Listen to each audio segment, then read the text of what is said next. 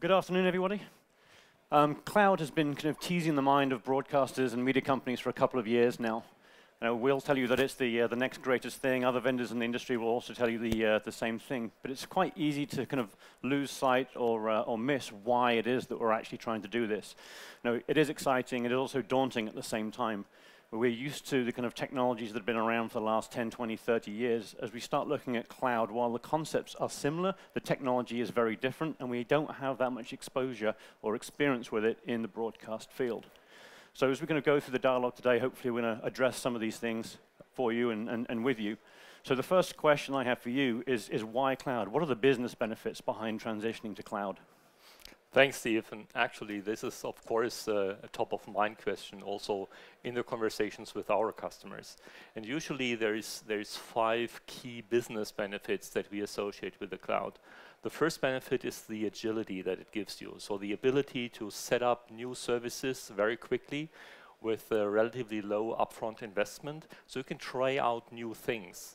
And one of our customers who has done that is NASCAR. They have set up a new fan site with video on demand content and live video capabilities in a mere 3 weeks. This would not be possible, you know, if you set up this with iron and cables. So this is what the cloud can do for you.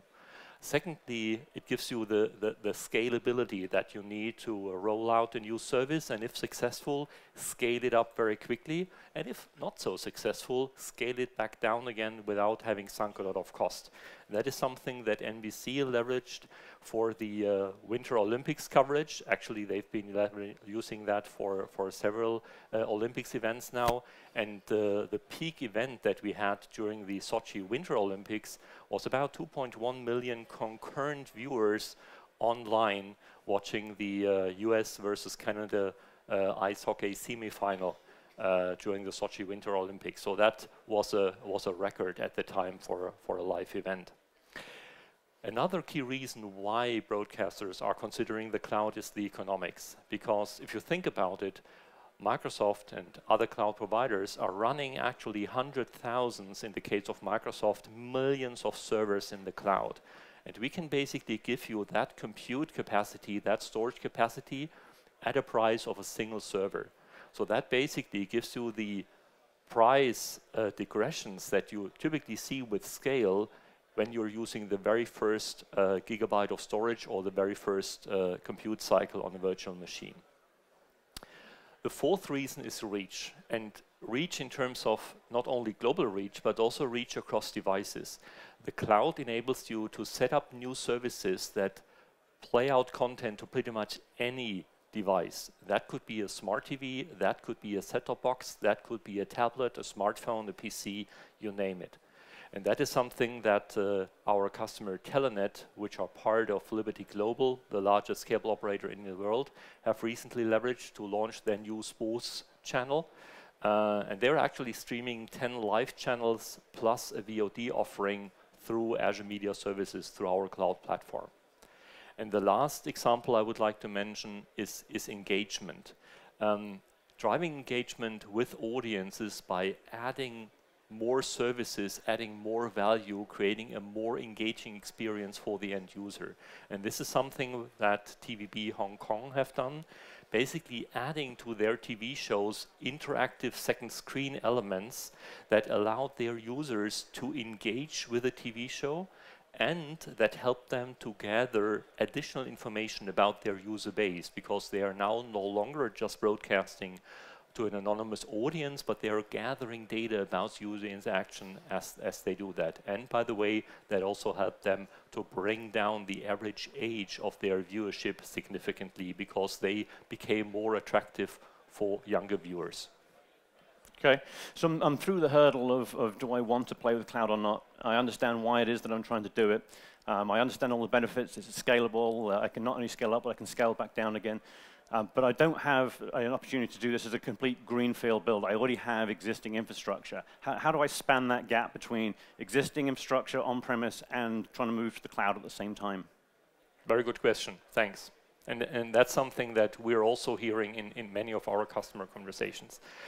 And really the key to that is if you have the same set of development tools, the same set of tools for managing user identities, the same set of tools for managing the systems, and the same set of virtualization technology across on-premise and cloud, then it becomes so much easier to manage a hybrid environment. If you think about it, many of the clouds that are in the market today were actually born in the cloud. These companies, I don't want to mention names here, only created services for the cloud. They don't have great experience running data centers. Microsoft, on the contrary, was born in the data center and on the desktop. So we have actually decades of experience providing solutions for data centers, virtualization solutions, user identity management solutions, development tools, and system management tools. And we have extended those tools to also cover the cloud. So for instance, if you look at identity management, the Active Directory services that many of you will know from your on-premise deployment now also span into the cloud and are available as Azure Active Directory services. Second example, the Hyper-V virtualization technology that we have been using for years in our data centers is now also available on Azure, and is actually the virtualization technology that we are using in our data center. Our system management tools, System Center, have been used for many years to run data centers. They can now also manage your cloud services from one console, from one integrated environment. And if you're thinking about development with Visual Studio or pretty much any other integrated development environment that you might want to use, you can develop services and deploy them either on-prem or in the cloud, and the development environment will actually help you make your services cloud-enabled, make sure that they will run properly in the cloud. So this is how we help developers, partners, and customers connect their on-premise components with the cloud components. Great. So my head's in the game now. I understand why I want to move to cloud. I've solved the problem. How do I leverage my existing infrastructure and cloud infrastructure? I understand how I'm tying the two together. So now I want to scale. I actually want to leverage the power of the cloud and start getting that value. How does Azure solve that problem for me? Very simple answer to that one. Because Azure is probably the largest cloud out there. We have about 6 times the number of data centers compared to Google, about 2 times compared to Amazon. So it's simply the largest cloud today with 19 global mega data centers deployed and actually more than 100 smaller data centers. As you can see from this map, we are present globally, including Asia, including China, and this is where we cooperate with a local partner. And if a media and cable company today wants to roll out a new service, and if it's a global operation, you want to be sure that the cloud that you're building on supports global scalability. So this is about scalability on the one hand side, but it's also about resilience, because if one of those data centers go down, with a global cloud with many data centers, you can be sure that we can offer a backup solution and we can actually transition your service and run it in another data center should one data center be disconnected or if some other bad things happen. So this is about scalability, but also about resilience. Cool. So I could talk to any cloud provider and they'll tell me that they've got geographic redundancy in data centers all across the world, and they can scale up and they can scale down. But as I'm looking at all these different providers, what should I be considering in trying to choose one other than it's just got the Microsoft name on it? Well, that's a key question that comes up in conversations with customers.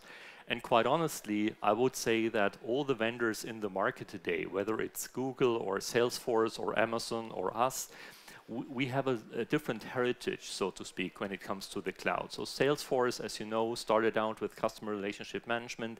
They now have many offerings around managing business processes in the cloud. We all know where Google started out, obviously, with search. Amazon obviously was initially mostly known for their cost-effective cloud storage and have by now, of course, added a number of additional infrastructure as a service capabilities, as we would call it. The big differentiator for Microsoft, apart from it being the largest cloud out there, is that it's probably the most comprehensive, the most versatile cloud, because we're trying to cover all those different scenarios on one platform. So if you know that you just want to do CRM, maybe one of those other vendors is a good choice. But if you're looking for a cloud platform that grows with your needs, that addresses different IT and business scenarios, then you should probably consider Microsoft's cloud, which is called Microsoft Azure. And actually, Gartner would agree with that. They've done a little bit of analysis, as you can see here, and I know this is hard to read. So they looked at who is the leader in terms of public cloud storage, and you can see Microsoft is one of the leaders here, together with Amazon. When you look at virtual machines, again, it's Microsoft, together with Salesforce. Then when you look at infrastructure as a service, you will find Microsoft in the leader quadrant again. And if it's platform as a service, again, you will find Microsoft. And Microsoft is the only vendor. Did I switch that off? Hopefully not. Microsoft is the only vendor that is actually in the Gartner Magic Quadrant across those 4 areas. And if you might be asking yourselves, what is the difference between infrastructure as a service and platform as a service? Very simply put, infrastructure service basically means that you're using storage and virtual machines, but deploying your own services and managing updates, administrating the solution yourselves. Platform as a service basically means you're leveraging Microsoft or partner providing services, and you're not administrating them, you're not concerned with updates and maintaining them. That's all done by either Microsoft or by partners. So generically, cloud solves business problems for almost any application, but we're not kind of generically in the technology space. And what we do is very specific to television and media. So what is in the Microsoft stack that actually specifically addresses media and broadcast challenges?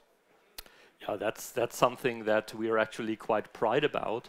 And to be honest, one of the reasons why we are at this show, why we have been at this show for several consecutive years, and by the way, of course, also at NAB, because the Microsoft Cloud is not just about cost-effective storage and compute power, but this is what you can see here on the left-hand side, so compute and storage and disaster recovery capabilities. Where really we add value to transform your business is on the right-hand side here. And just to highlight maybe 3 items, mobile engagement, for instance, formerly known as Captain, is actually a digital marketing solution built on our cloud that helps you drive more user engagement with your mobile applications. So this is not just compute and storage, but this is a solution that helps you address a business need of driving engagement, driving usage of your applications.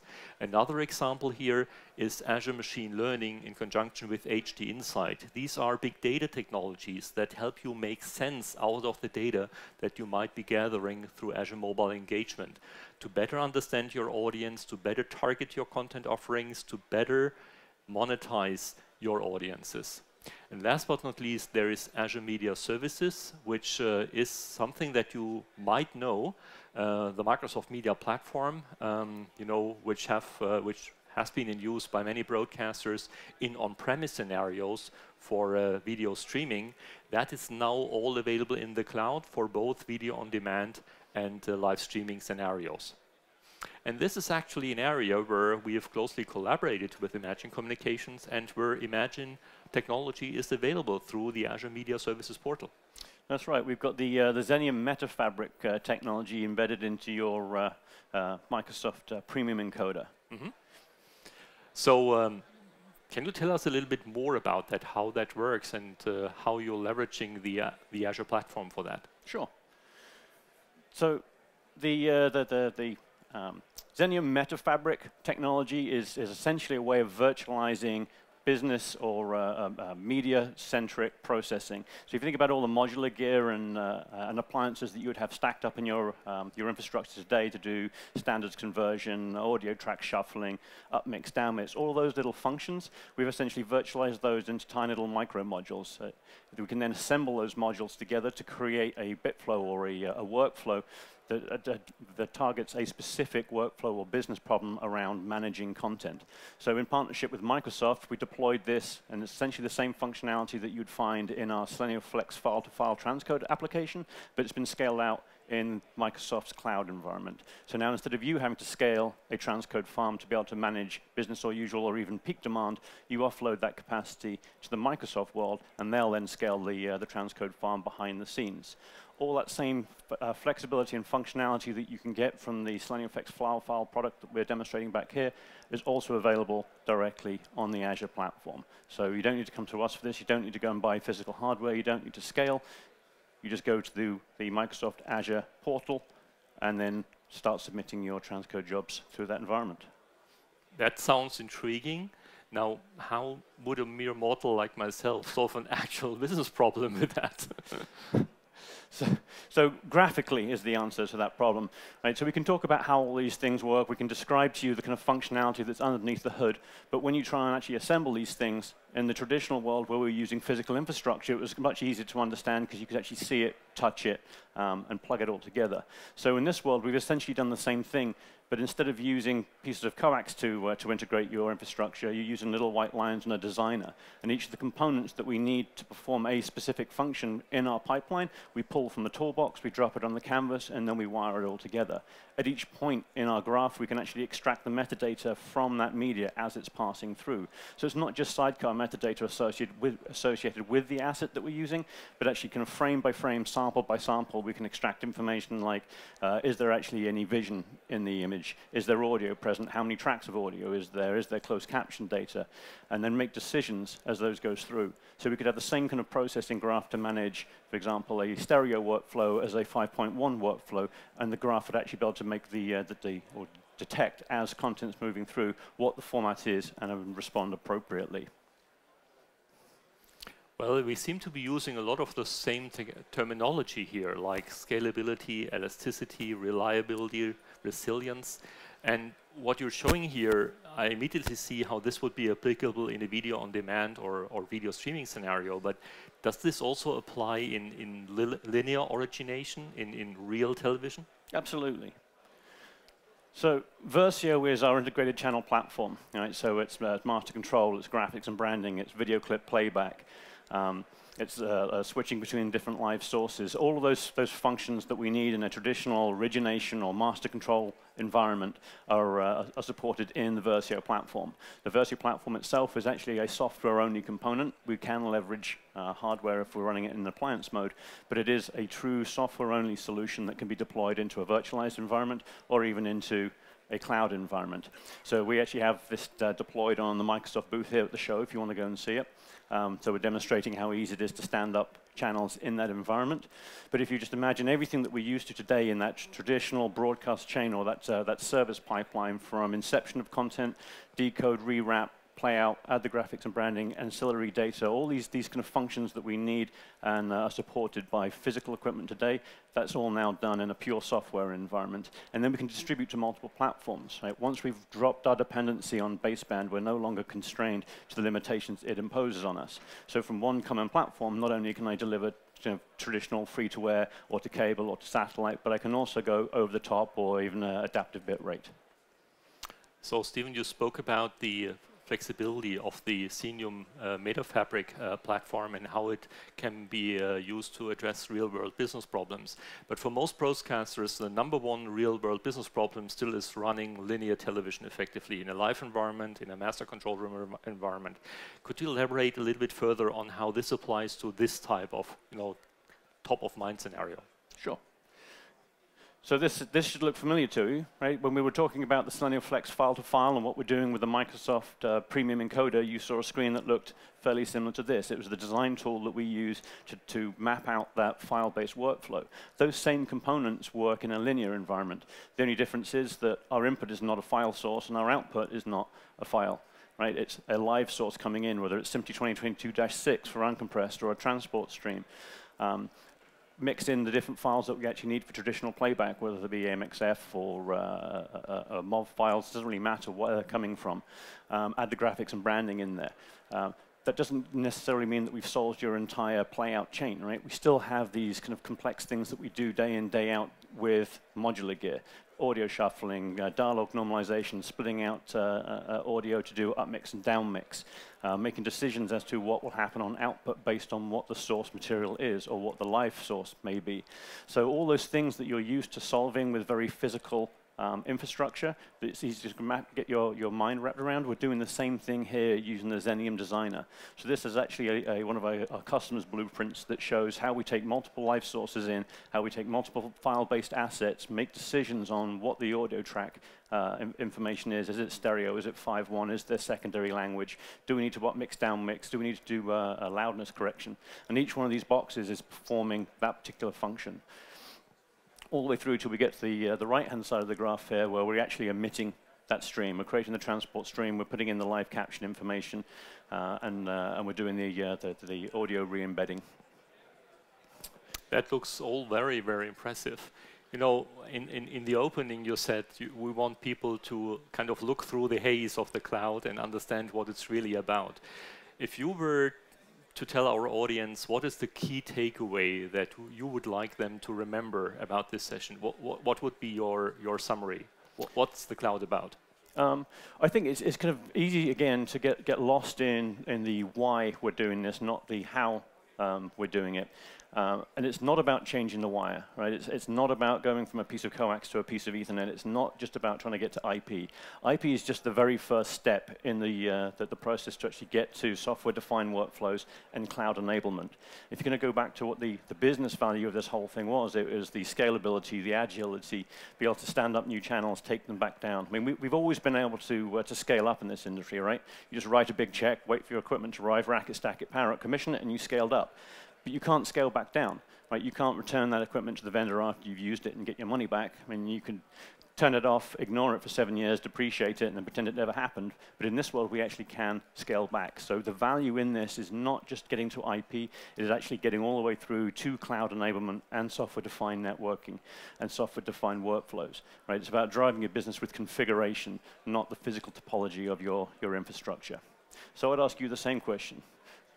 Well, you know, we as Microsoft pride ourselves in being a company that enables organizations and people to achieve more. And we think of the cloud as actually an enabling technology for the media and cable industry. And what it does enable it does enable you to adapt. It does enable you to adapt more quickly and more effectively than any on-premise solution that you could buy today. So think of cloud as enabler of adapting to a changing world in media, giving you the flexibility, the agility, the elasticity, the scalability that you need to do that. That would be, for me, the key takeaway.